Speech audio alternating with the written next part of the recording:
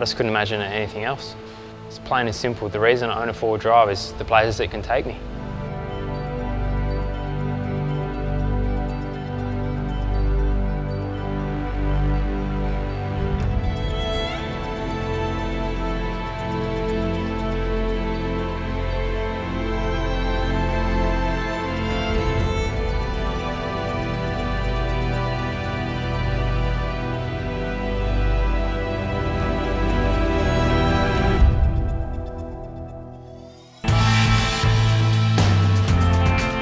Working on cars happened from a very young age for me. I used to help my dad in the garage growing up as a kid. He was always into old hot rods, muscle cars. I had my first car when I was 14. It was a 1964 Mini Cooper LS. Dad taught me how to rebuild that. We did a new paint job, built the new motor, whole thing from scratch. When I bought it, it had all the stuff just thrown inside of it. Got it for like less than $1,000. Ended up selling it for about $12,000 after that. Next I had a series of old Holdens. I had a 74 HZ panel van.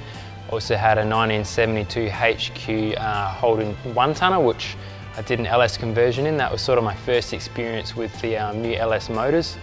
That was a bit of fun, you know, doing a few burnout comps here and there, going down to Power Cruise and all that. So I always had a place in my heart for muscle cars.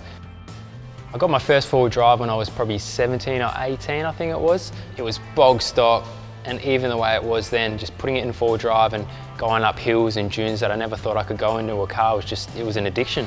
The love for muscle cars sort of came on top of that, and I was like, how can I make the best of both worlds, you know? Something that can go anywhere and go fast.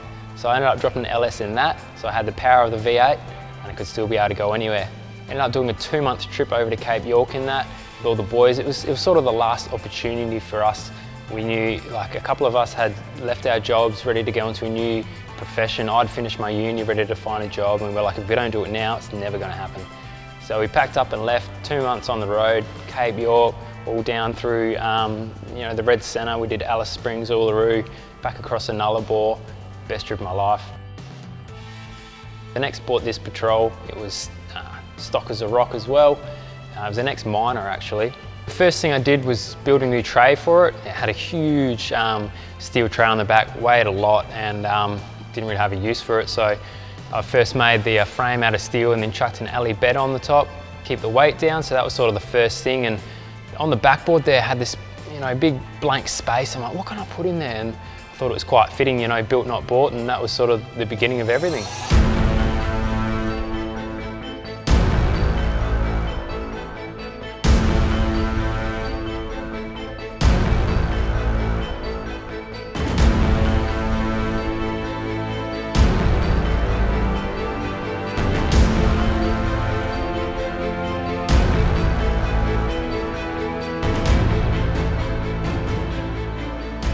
You know, it means a lot for me to build my own car. I actually don't like other people touching it. You know, the only people that laid their hands on this thing was a couple of mates helping me do some welding here and there with the TIG, and you know, the guys doing the wheel alignment and the engine builders. So pretty much things that I couldn't do myself. I had to outsource because they had the special equipment and machines and whatnot, but anything that could be done in the backyard was done in the backyard.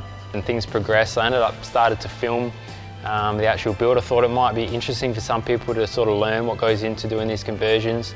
Whoa, g'day guys, it's Sam here from Built Not Bought. Whoa, g'day guys. Whoa, g'day guys, it's Sam here from Built Not Bought. Sam here from Built Not Bought, and Sam here from Built Not Bought. G'day guys, it's Sam here from Built Not Bought. G'day guys, it's Sam here from Built Not Bought. And the ball just started rolling from there. I started filming more and more. A couple of sponsors came on board, and yeah, 18 months later, it is what it is today.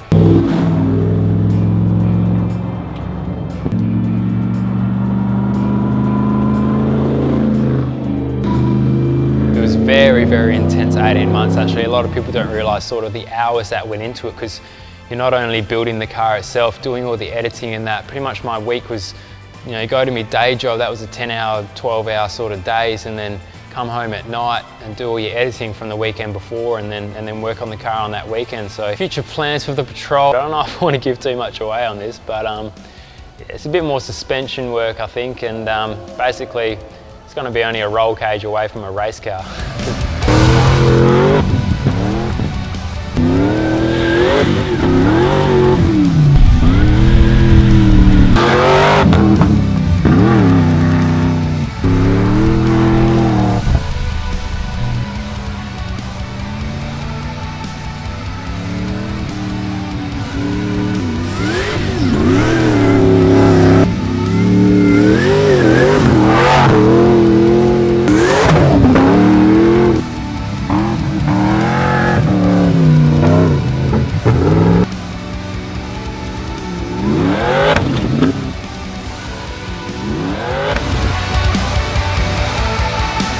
make sure to check out part 2 of this rig rundown, guys, where I run you through all the features of my Patrol.